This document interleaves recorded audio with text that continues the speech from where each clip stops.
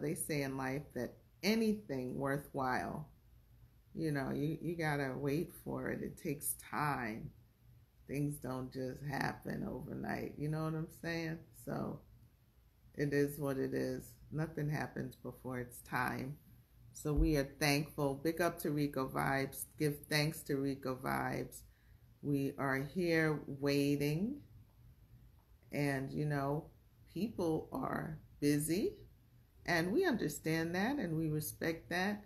And I'd wait till tomorrow for Gramps Morgan, We know he's a busy man. We know he's got a lot on his plate. Sometimes we have too much on our plate, so we totally get it. We understand. So we're just waiting. That's all you can do, right? I'm patient. Lie me, I tell I ain't patient at all. I am not patient. But when it comes to Gramps Morgan, I am. I am definitely patient when it comes to Gramps Morgan.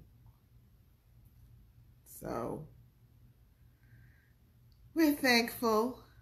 I'm thankful just to be here. So, and I'm thankful that you guys are here too.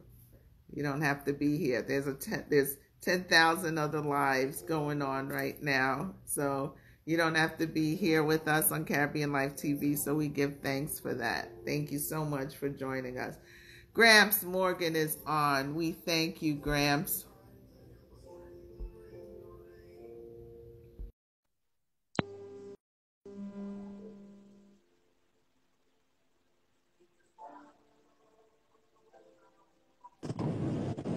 Hey. The man of the hour. Yay! Sorry. Listen, Gramps, we would wait until tomorrow for you, so it's okay. We would wait until tomorrow. I had such a bad headache, man, and it just knocked me out. Well, you're busy. You got a lot going on, so totally understand. We are patient, Yes. and we just said we're going to wait. It doesn't matter. I'm waiting for Gramps. So we thank you so much for just taking time out of your day to spend time with us here at Caribbeanlifetv. Mucho. Thank you so much. I've just been playing your song on repeat the whole time. People like you. But before we get into that, first thing first, I want to wish you a happy belated birthday. I know you celebrated your birthday last week, so blessed Earth Strong to you. Thank you so much. And secondly, just want to check in. These are difficult times. Want to check in. How are you and your family doing during these times?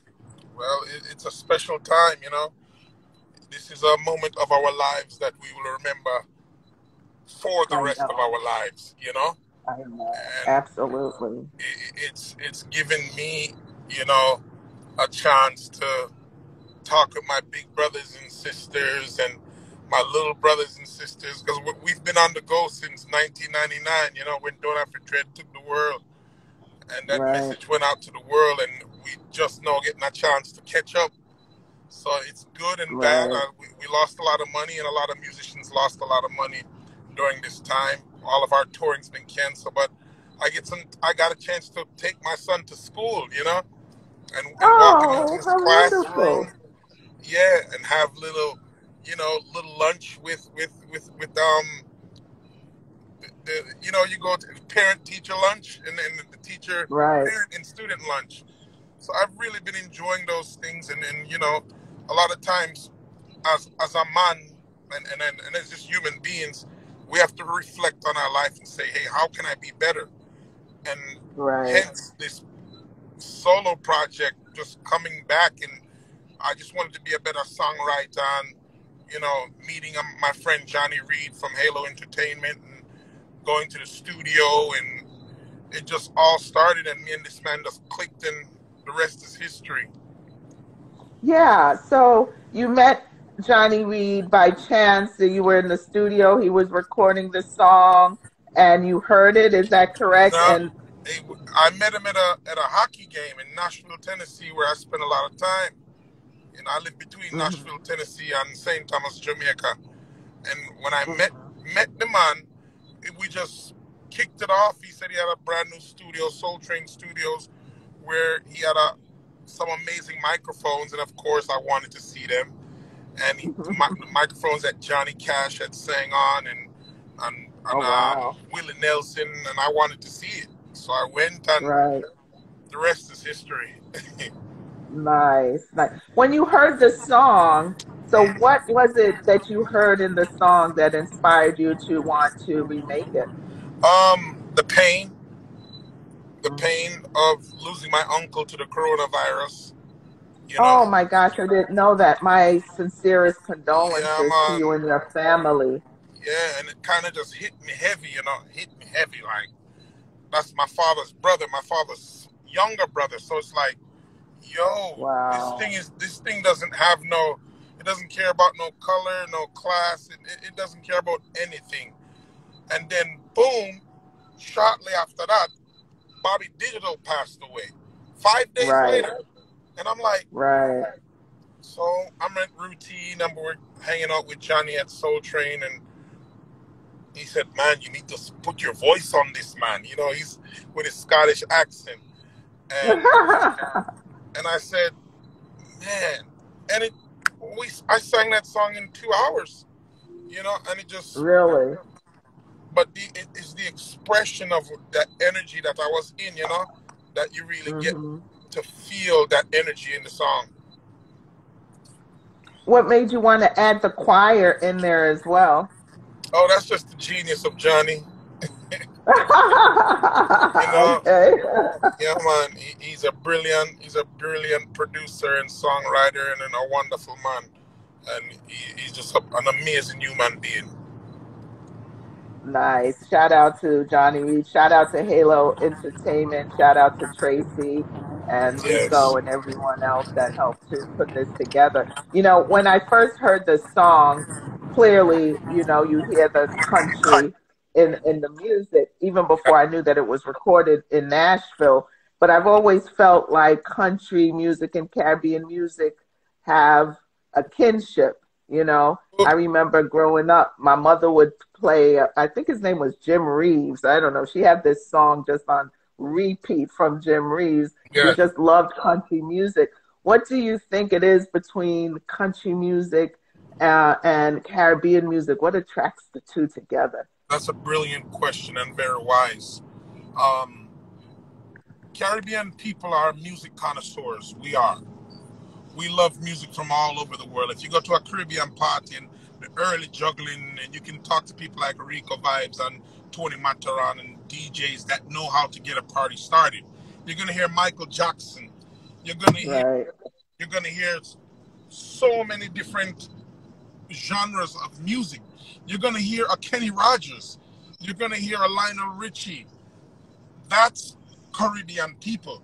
But there is this infatuation of how the music them relate to each other. When you talk about in the 50s and the 60s, there was only country stations from the South that was reaching Jamaica before we got our own radio stations. That even when you see the cowboy movies, Jamaica has this infatuation with country western movies, and even things of, you know, go ahead, make my day. You talk about that kind of bad boy, cowboy kind of culture that a lot of people don't even realize. If you listen to a man named Josie Wales, those were from West John. That's right.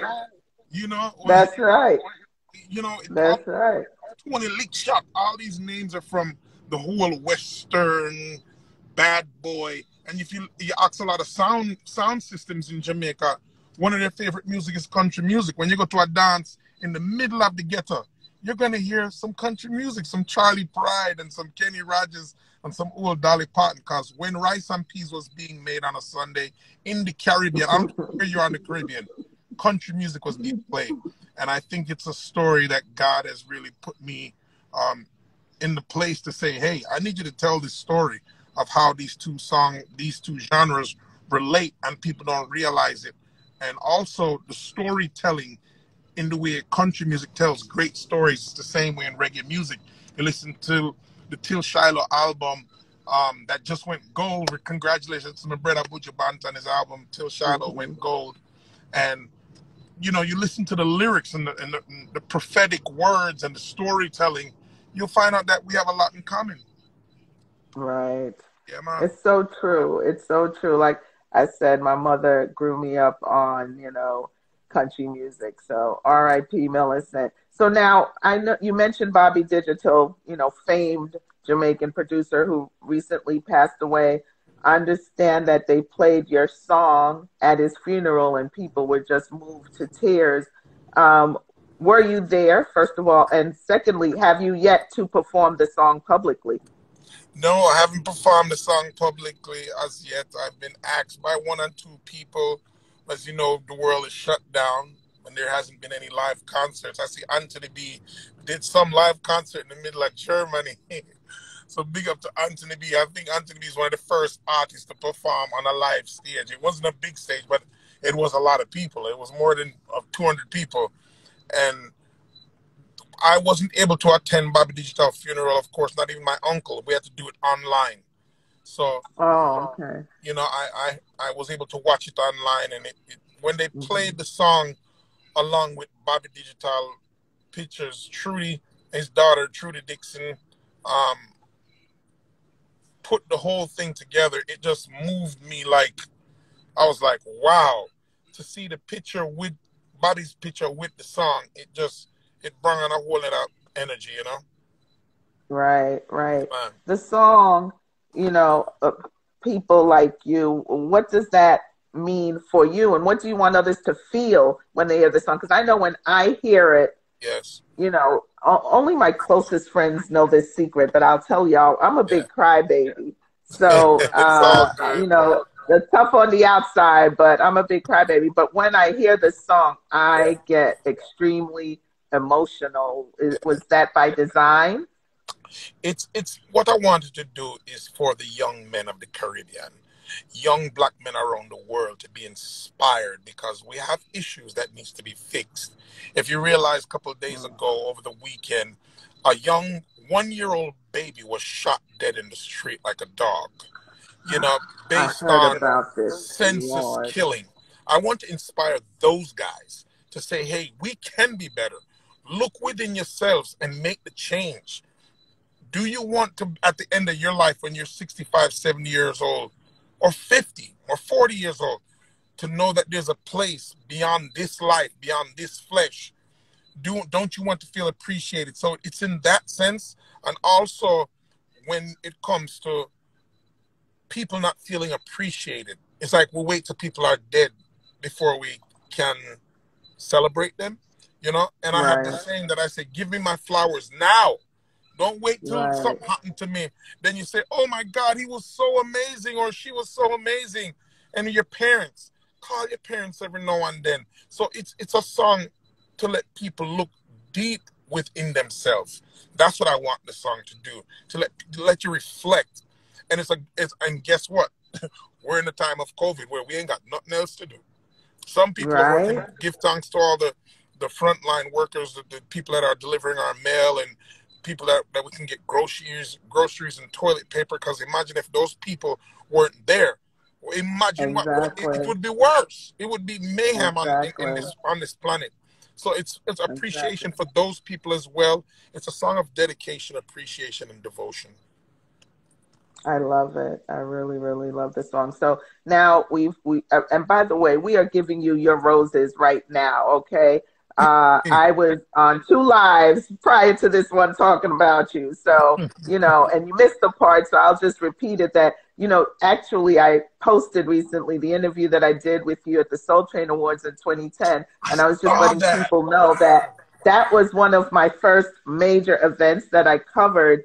And I get emotional, I'm such a big baby, but I'll just never forget how kind you were to stop and talk with me. I mean, who the heck was our Red Carpet Shelley? Nobody don't know the Red Carpet Shelley. And you came and you didn't just talk to me for 2 minutes. I mean, you did a full on Interview with Me, and I've always been so thankful for that. I really give thanks. I'm giving you your flowers now. We love you. And there's a place for people like you. Thank you. I'll never forget that when I saw you on that red carpet, because, you know, for me, I was like a fish out of water. It was the first time. I think it's the first time I ever went to any award show. You know, I went to the beach. Big up to Ray, man, my brother Ray, that invited me to the first one, and I didn't even know how to dress, because you know, I'm used to dress and you know, our music is very militant and very spiritual driven music. So we dress like in, you know, uniforms of like we're ready for the war, you know, the music. So I didn't know how to dress. I got this suit, looked like I was going to Sunday church, and I was like, following year, I you know, I kind of got it together to say, okay, you got to look like an artist, you know. And so I've grown so much. And on that day, when I got nominated for a Soul Train Award, which, you know, is not easy, because a lot of people don't really are so focused on Grammys and Billboard Awards, and, you know, that's Soul Train Awards that Don King, a black entrepreneur, formed Soul Train. You know, it was black owned, and these are the that I've always done. So when I hear people talking now today in 2020, support black owned businesses and this and that, and I'm like, we've been doing that long time. So when I saw you as a black entrepreneur building your thing, I have to say, yo, oh, you mean Red Carpet Shelley day I took? Oh, you mean it didn't matter, because we don't know where Red Carpet Shelley could be 5, 10, 20 years from after there, you know? And that's how I look at life. That's how I look at people, that you were there representing Caribbean people. So I have to stop and talk to you. I really, really appreciated that. I always wanted to say that to you. So thank you so much for that. Okay. So now we have the single, People Like You. Yeah. When is the next solo project, the whole album dropping? Because, you know, we've been waiting a long time for that. Yeah. I mean, you said it on the interview. When are we going to get volume 2? And in a sense, this is kind of volume 2, where that reggae country kind of thing is going to. I love that. Yeah, it's going to be.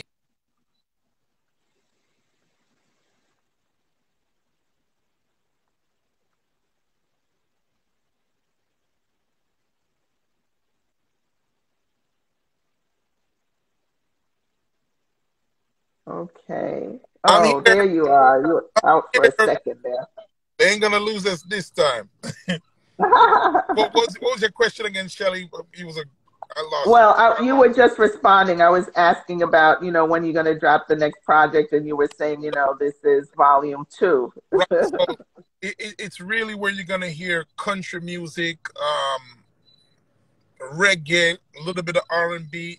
You're going to hear Gramps, you know, like people ask me, even some people that's been playing my new single, People Like You. It's my first single as a solo artist in 8 years. And they're saying, when are we going to hear another, I mean, what kind of format is it? What do you call it? What kind of song is this? You know, is it a reggae song? Is it a country song? And I tell you, what kind of song? It's a Gramps Morgan song. It doesn't have to fit into a box. Yeah, so I'm just so excited that people are really getting into the song, and my son has been on my back for how long? Like maybe for the past 4 or 5 years. Like, Pops, when you gonna put out a solo record? Or, you know, it's like, and he's like, people always want to, you know, enjoy your voice. It's just something different. And when my son starts saying it, so during this time, I'm looking at myself, and the only thing I was working on is trying to become a better songwriter. That was it. It wasn't about no record, and no, that has nothing to do with it. And then, you know, because we're in the middle of putting together a new Morgan Heritage album to release. We was in the studio recording. So this just came out of blue. This is just God's plan, you know? And then we family and talked to my dad and talked to Peter and Mojo and Yuna and Luke's, and they was like, yo, this song is amazing. You better get to work. The universe is talking. And Mojo starts sending out my song and setting up interviews for me. And so it's an amazing thing. It is an amazing thing. You mentioned your father, and I was telling your fans who were on here earlier, you know, that your Big, father, famed come on, famed artist in of his own right, Denroy Morgan. Do you consult with him about your music a lot? that's my father. That's Uh-huh. my father. May he ever be blessed with life. That's my father. Honor thy mother and thy father, that their days may be long upon this earth. So that's number one. Number two, Mm-hmm. he is the founder and the discoverer of talent within the Morgan family when it comes to Right. Morgan, LMS, and the Dreads. So I Right. can go around that, and my father is one of my biggest fans. On top of that, you know, he's one of Morgan Heritage's biggest fans. He was there when we didn't know ourselves, when we were just developing our musical talents, and when he was paying for our music lessons. So how, you know, so he's like there like the Oracle, like in the Matrix, you know, some counsel with, and he's our elder. So we have counsel with that, and you know, and it was the same thing with the first round. We sat down as a family when I did my first solo album, and Peter started doing some solo songs, and Mojo and Yuna. We sat down as a family. No one jumps out and just say, "Yo, I'm out, man." You know, that Right. people was like, "Oh, Gramps mash up the group. Peter mash up. Oh, Gramps and Peter now talk." People were saying some things, and it was very entertaining. As you know, we are in the entertainment. Caribbeans are very entertaining. This, you know, is facts. Nice. So we had a question in the group. Yes. Which artists are going to be on your next project? Oh, that's top secret. Like my boy DJ Khaled said, everything is top secret. What we'll do is release an EP album within the next couple of weeks, so stay tuned for that. A new Gramps Morgan. That'll be the first Gramps Morgan album in 8 years since reggae music. Right. And then Right. we'll probably drop another one, a full album by the summer. Just depends on how everything is moving and feeling. Well, you know, you definitely can always, you know, go live anytime you want and sing the song because we just love it. We would love to hear it over and over again. I play it on repeat again. That song has definitely touched my heart. I'm going to switch gears a little bit. Typically, when we do interviews here on Caribbean Life TV, we kind of start from the beginning and move our way up. But you know, I could talk to you for 4 hours if I did that. Try to go back from day one with your career. We'd be on here till tomorrow. So definitely, you know, wanted to start there first with people like you. But I'd be remiss if I didn't go back to the Grammys. Yes. And tell me what it was like when you were nominated and then you actually won that year, 2017, I believe, when you won. Tell me what that was like for you. It was a fulfilling energy. It was a moment of appreciation and fulfillment, you know, and at the same time, it's like there's still more work to do, right? Mm. Notice a lot of time artists win a Grammy, they kind of like either fall off or they become better, or they win a 2nd Grammy. And you know, for us, it was like back to the drawing boards. Let's go. That's done. That's old news. You're as big as your last hit record. So but the moment when we got the nomination, it was like, oh my God, it was tears. It was like all of my father's hard work and sacrifice. You know, right. The musical teachers from Thelonious Monk Jr. to Carlos Garnett to Eugene Gray to Miss Fullilove to Mrs. Jennings to George Myers, all these people that had helped you along the way to know about music and experience music that my father had brought in our lives, to learn music. It was like that you have arrived to, even when we did solo projects, and me watching India Arie perform every night on stage and learning from her, learning the vocal things, watching John Legend perform every night while I'm on tour with him and just learning, watching Buju Banton perform every night while I was on tour with him and just learning.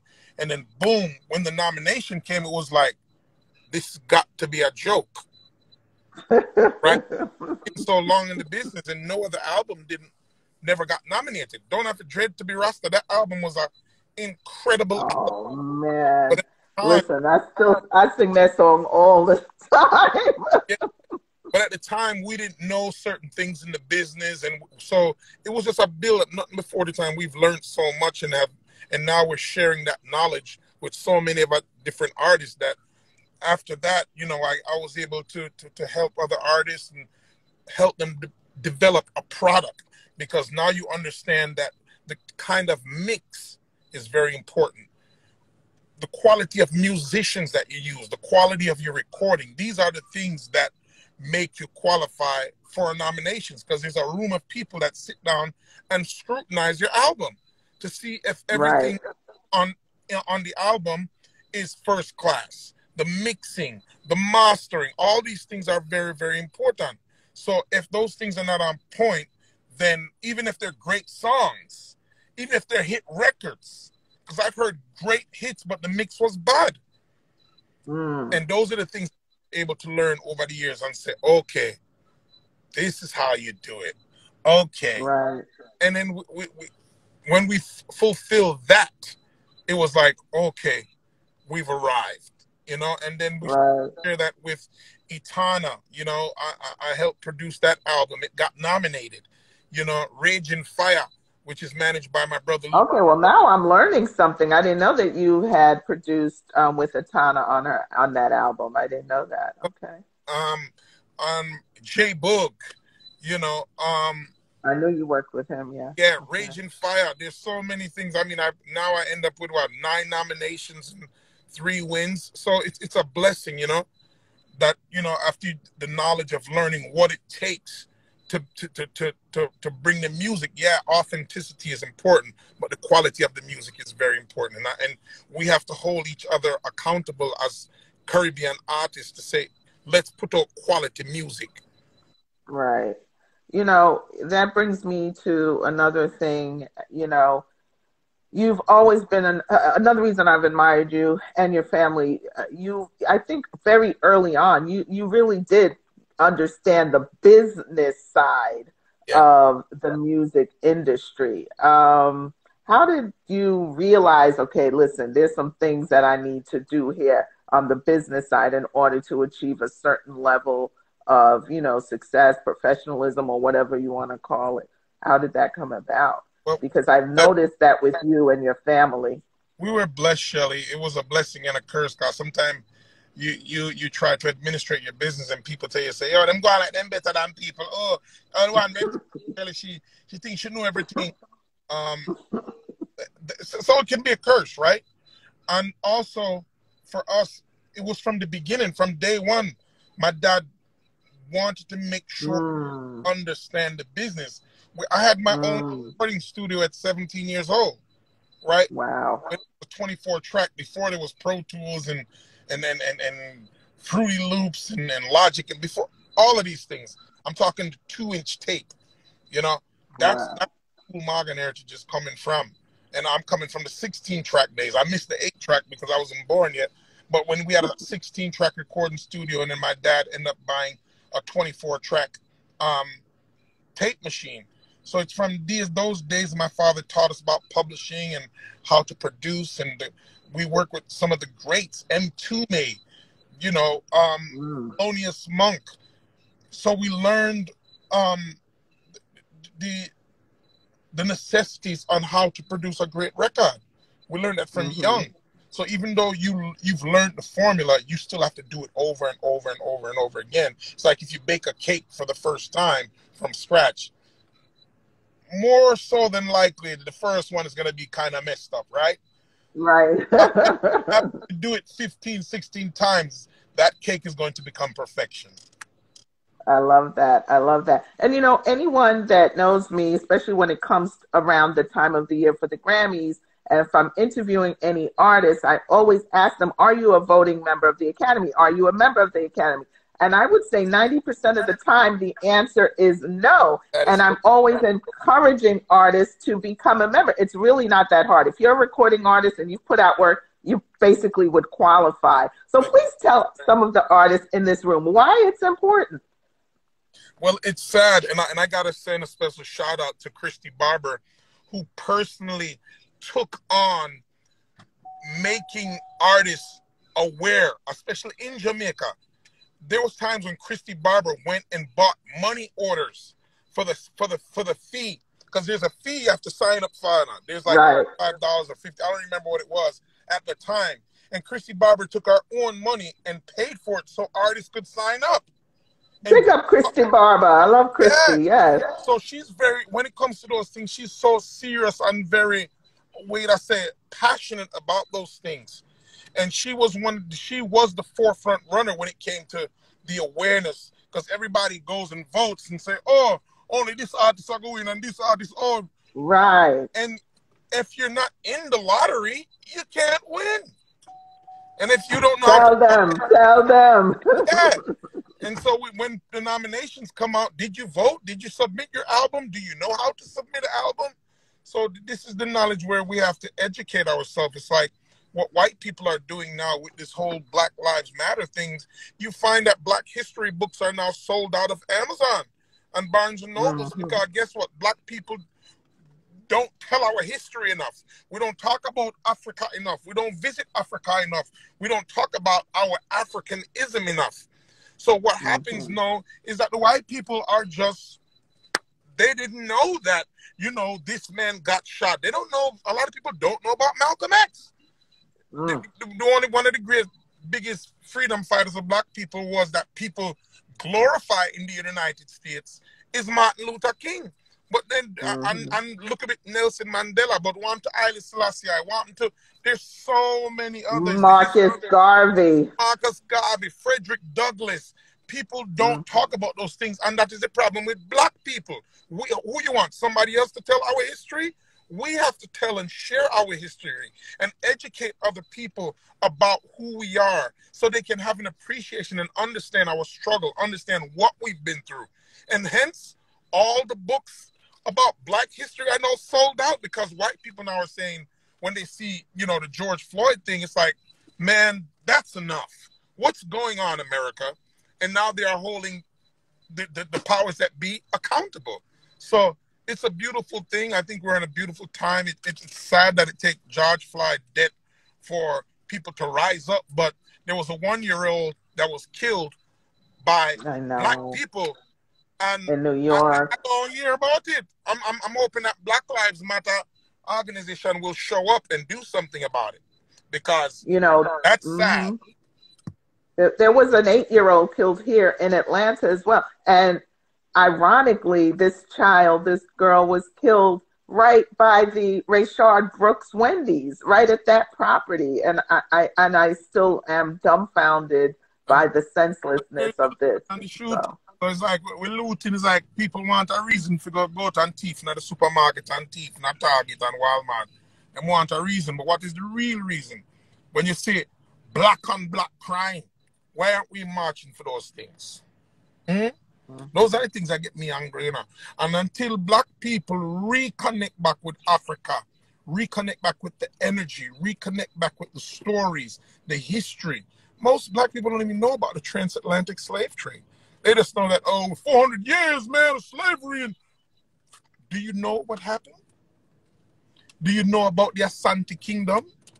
One of the only Black monarchies still alive, other than the Queen of England, the royal families. They don't know. So, you want people to respect you. Listen, Shelley, you get me started. Fire. Well, talk to me about that, because I know over the last few years you've definitely connected to the motherland over in Ghana, and you've spent a lot of time over there. Tell me why that's been so important for you in your journey. Since 1994, Morgan Energy has been going to Africa. First time we went to Africa, 2 other people were given this honor of being crowned king of this village. Michael Jackson and LL Cool J. My father was the 3rd human being that got that honor. And big up to Josie Torre, who took us to Ivory Coast for the very first time. If we tune in, Black people, tune into ourselves, that inner, you're going to hear the voice saying, you may hear some drums like, Hakuna Matata, or you may hear the small voice saying, come home. And it happened to me even what, I think it was four years ago, Morgan Heritage. We was on tour, and after the tour finished, I said to my brothers, yo, I'm going to Ghana. I said, you're going to Ghana? I've never been to Ghana, never had a show. The first time I went to Ghana is I Fly Myself. Oh, wow. And I went there, and and I knew people that lived there, so I made a couple phone calls and just said, I want to come there. And they said, all right, just come stay with us. And before you know it, it turned into a big homecoming thing, and they welcomed me, and now I'm a chief in Ghana. You know, a lot of people didn't know that. So you have to listen to that inner voice to say, just take the time to make the connection. Because if you make the connection, you'll feel it, man. And so it wasn't no big epiphany or big Gramps, we're going to Africa. It wasn't no big announcement. It was just being in tune to oneself. And once you tune into yourself, you're going to feel it, Shelley. Love it. Tune into yourself. But I actually have a couple more questions before I go. And thank you so much for being patient. Shout out to the First Lady of Caribbeanlifetv, Wendy, in the building. I want you to talk to your fans about your work with your foundation, the Morgan Heritage Foundation. Talk to us about the work you do there, because you're also very philanthropic, and I love and appreciate you for that as well. Well, the size of my family, I shouldn't be giving away nothing. Because my father, the size of my family is so big. I remember the days when we was eating bully beef and white rice and sardine and white rice out of the can just to survive. I mean, who in the Caribbean has not had that meal? Come on. All right. It's the staple. You understand? When you eat your bully beef and white rice, I shouldn't even be giving away money and giving these things. But, you know, to whom much is given, much is required. And if you are blessed, so you must share the blessing. Amen. So it's a thing where we were in Kenya. We made a trip there, and we was like, what can we do? We are not pastors and preachers and, you know, I'm not Bill Gates and these big guys, but what can we do? And we said, we are good in the music business. So we put on a concert. We went and visited, this was, when was this? 2011. Anne-Marie, a friend of ours from Kenya, from Nairobi. We went there and we gave away rugby balls, soccer balls, school books, book bags. And you're talking about ghettos in the Caribbean. Listen, you ain't seen no ghetto till you've been to some of these slums in Nairobi, okay? Where people don't have, not even hot water. Don't talk about hot water. Don't have water. And we were able to go and give away HIV testing kits, help women to able to understand how to manage their period. Simple things like that, you know, that we take for granted. And not having access to sanitary napkins, these water tablets that can help to purify water. So a lot of things, like simple things like that. But you know, we didn't put all those things on Facebook and Instagram. We took a couple pictures and let people know we were there. And then I've worked with an organization called Shashamane Sunrise, where we did some things in Ethiopia where the motto was 1 pencil equal a child's education. There were some kids there in Ethiopia that couldn't go to school. You know why? You know why, Shelley? Because they didn't have a pencil. Yeah. I had a friend of mine that she told me that too, so I sent some as well. She took a trip there, and it's just so much that we take for granted. I mean, to not have just a pencil and a notebook, just not no fancy book, just a simple notebook that you could write in, that we would just take for granted, you know? Real. Wow, so amazing. So another thing, I have so many things I admire about you, but another thing that I admire about you is that you also make sure you have, you know, multiple streams of revenue, and you have now a CBD business. So talk to me about that. What made you want to get into the CBD business? Well, it's because I'm a princess and she's a scientist. graduated Vanderbilt University, and really, after the birth of our son, my son, I mean, that's a whole nother interview. I'm trying to give you the short version. He basically was born having multiple seizures. This was right before I won the Grammy. And this is a story that I still haven't even told, how I ended up in the cannabis industry. And she changed her whole thing to find a medicine for him through cannabis, because at the time, cannabis was starting to become popular as a medicine to help kids with seizures and epilepsy and with all kind of different disorders. And she made one of the best in the world that we end up in Forbes magazine 4 times. 4 times in Forbes magazine. Had nothing to do with music. 0. Wow. And probably you're probably the first time hearing this for the first time. So they call CBD the number 1 CBD in the world. We don't put it into, and you can go at the gas stations. It retails for $2.89 a bottle because it is one of the best. It helped my son. And one day I will show people what my son went through and where he is today. But it's really something on what this medicine has done. And as you mentioned it, I'm probably gonna give a free. I'm gonna give a discount. I'm gonna post it, Shelley, so people can have a discount today. I'm gonna post it on my page. So stay tuned after this. Oh, wow. Give thanks. I'm definitely going to try it out and let you know how it works, because I know I'm a little ache and pain and things. So yeah, not only for pain, you're talking about for it helps with diabetes. Now, we make no claims because, of course, the FDA could be watching, so we don't make any claims. So it helps with. I'm talking about your business. Yeah, people with people that have high anxiety, people that's very nervous. I've met people that were standing in front of me and just shaking. I was in Kenya during the time of one of our festivals. We did a festival in Kenya called Tomorrow's Leaders, and this girl was just shaking, and I had 1 sample in my bag, and I said, I called my wife and I said, listen, I think we can get this to this young lady. How much I must give her? And I told the young lady, and the girl was just shaking like this, shaking. And I'm like, we was at the mall at an autograph signing, and I saw her, and she was just, I thought because she was meeting us and she was nervous, and she said, no, it's okay. And she was actually working for me. Oh, wow. And it was because she shared with me that she had a condition. Shelley, I gave it to her. I said, come to my hotel tomorrow. She came, I gave it to her. The woman stopped shaking. Wow. Stop. I've seen people with vertigo, people that can't go to the bathroom in 1 week, took our product. Boom, they called me. I went to the bathroom. Some people call me and say, what is this stuff? I can't. Shelley? Listen, there's a friend of mine on here from Brooklyn, and her son, she says, could probably benefit from that. So they want to know the exact name of the product. It's called Messiah. I'm going to type it right now so nobody can say, I don't know. Messiah.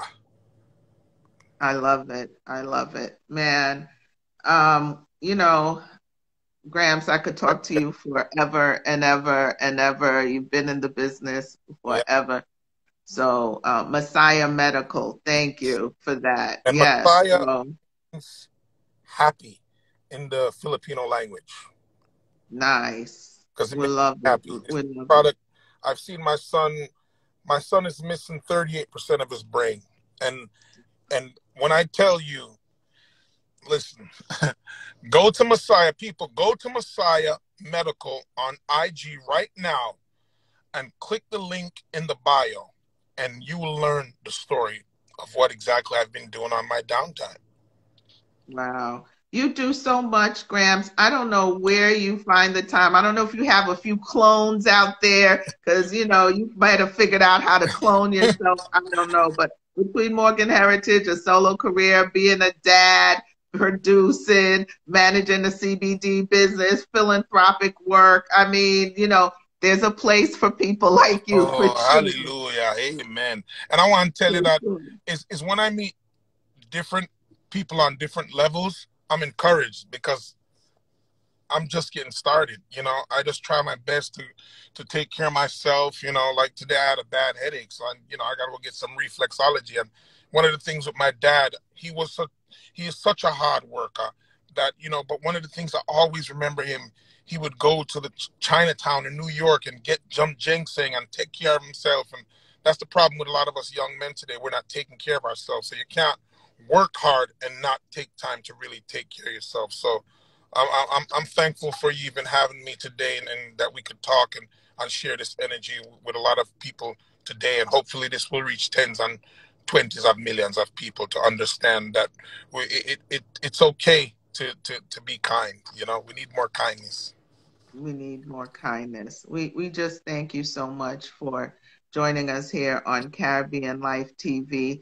And before you go, if you have any parting words for your fans. I would love them to go to YouTube. Make sure they subscribe to my YouTube channel. Make sure you follow me on Twitter at Gramps Morgan, and watch the video and just feel the essence of the song, and just get ready to really enjoy a piece of Gramps Morgan and the Morgan family with this new solo album that's coming next month.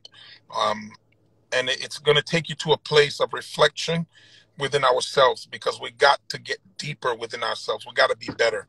We can't come out of this whole COVID thing the same people you came in. It's like, okay, Right. what were you doing before COVID? Right. And COVID done know, and it's like, oh man, I'm just chilling. Yeah, I call it BC, before COVID. Yeah. So, yeah, for real. So thank you for having me, man, and shout out to everybody, and continue to support Caribbeanlifetv. Make sure y'all follow. Thank you so much. And I want to give a special thank you to Tracy from Halo Entertainment, and also a big shout out to Rico Vibes, my brother from another mother. Thank you, Rico, for waking me up. It's all good. You're a busy man. We thank you so much for joining us today. Gramps Morgan. Thank you. One love. Bye-bye. So, people, that was the great, the one and only Gramps Morgan. You see, patience, it pays off. So we thank him so much for joining us. I want to thank all of you for joining us. I want to give a big shout out to all of the Caribbean Life TV people in the building. Cherry Garden, I did see you. Rosolo, Ozzy, Wendy, Rebel, Raylene, thank you for being always supportive. Sandy, I saw my cousin from Philly, Kyla, in the building. Everybody, as usual, just got to say thank you for joining in. Ozzy is always in the background, asking wonderful questions again. Thank you so much again to Rico Vibes and Cherry Garden. Tomorrow, Cherry Garden she's doing her show every Wednesday. On Thursdays, we have Back on Track with Rosolo, and Saturdays on the road with Rebel Mass. I am Red Carpet Shelley, so my IG is pinned there at the bottom. If you are not following Red Carpet Shelley, go ahead, go follow her. She got a lot of things going on. She's popping. That's me. That's your girl. Make sure you're following Caribbean Life TV. If you just happen to come here from Gramps Live, but you weren't following us, follow Caribbean Life TV and all the other hosts. Like I said, Cherry Garden, Rose Solo, Rebel Mass, everyone. Thank you all so much for joining us. Stay safe out there, people, okay? Stay safe. One love. Gonna let you listen to some more of the song before we go so you can hear it. And again, it's called People Like You, and it's available on all digital platforms right now. So take a listen. It's a beautiful song. I'm going to turn it up a little bit more for you. If you give a little more than you take, and if you try. And again, the song is called People Like You. Very inspiring song. Cherry Garden, big up yourself. Bye-bye, everyone. Stay safe. One love.